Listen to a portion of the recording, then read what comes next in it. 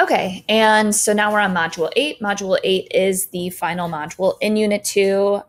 So again, there was no lecture video for Module 7. It was mostly about math terms that I know you already know, like mode, mean, median. So I think it's pretty self-explanatory, but obviously ask questions if you have them. So Module 8, it does focus a little bit on just kind of frequently asked questions in psychology about how culture and different ideas influence the things that we study.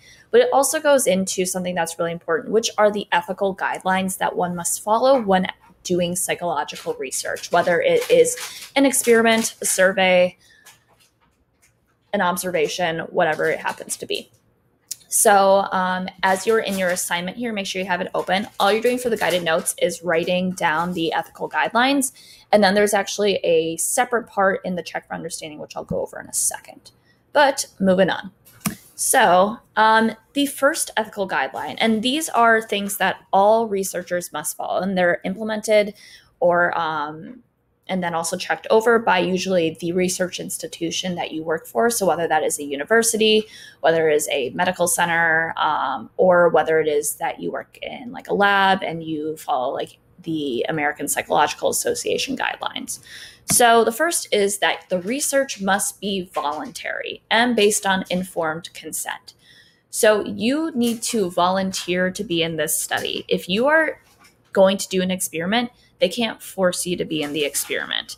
And additionally, you also have to give your consent. So there needs to be something, typically it's going to be a legal document that says, yes, I am doing this. I am volunteering myself to be in this study. I give consent.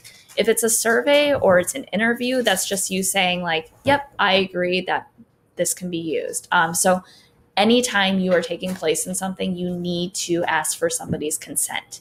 If consent is not given and somebody uses that data or they use your name, you have the right to say that this was not obtained legally. Next, 2, participants should not be exposed to harmful or dangerous procedures. This one really is mostly for experiments, but if you're in an experiment, you should not be physically harmed or emotionally. There should not be any sort of trauma that is performed to you. And if there are going to be potentially dangerous procedures, meaning there is the potential that something could harm you, they have to be outlined. And again, if you're like, yeah, bring it on, then if you consent to it, then they can be held accountable for that. So again, they have to be explained to you and you have to give your consent. 3, researchers must explain if they purposely deceived subjects as soon as possible after the study has been done. So for some reason, you're in an experiment or survey or whatever, and the experimenter is leading you astray and they are, doing it. They told you something, but actually what the purpose of it was totally different. They need to tell you that after the survey they need to debrief you and say, we were actually doing this, and then this is the reason why we wanted to show this information, or we tricked you for this reason. Number 4, subjects' right to privacy must never be violated. You have to give consent again, and if you say you can use my data, but you can't use my name in this, they cannot do that. They cannot violate your privacy, your personal data, just for the sake of the research. So again, you have to give consent to everything and what they use. And they cannot just go out and saying like, Rachel Sanderson was in this study and she did all these crazy things and now she's messed up. They can't do that if I don't give them that consent. And they cannot violate that privacy. If they do, again, you have reason to act against them. 5, almost there.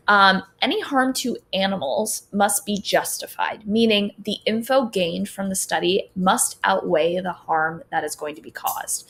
In psychology, because a lot of times things are done with animals such as rats, or as you'll learn throughout this year, we see experiments with monkeys, things like that. It's because these animals are obviously they have a brain and they have a lot of functioning similar to humans, but they aren't humans.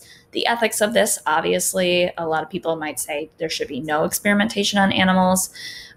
But it is used, and if you are going to do it, there must not be any harm, and if there is the potential for harm, it must be justified, meaning there must be some kind of gain that you're going to get from this that's going to outweigh the cons. I know last year we actually had a large discussion about this in class, and a lot of people were like, no, never do it. But then somebody's like, well, what if you're testing drugs though that could cure a type of cancer? Like, does that outweigh the harm? And a lot of people would say, yeah, if it's going to save millions of humans, then why not kill a few rats? So obviously we all lie on a different ideological spectrum there, but that is number 5. And finally, number 6, prior to testing, the experiment must be approved. You can't just make up an experiment, create a drug, and then start testing it. You have to go through tons of, like, you have to get it approved by whether you're doing it in your, again, like for a college, if you work at their labs, you have to have it approved by the college, you have to have it approved by a board.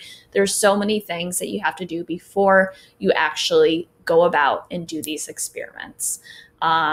So that being said, those are kind of the main guidelines that psychologists have to follow.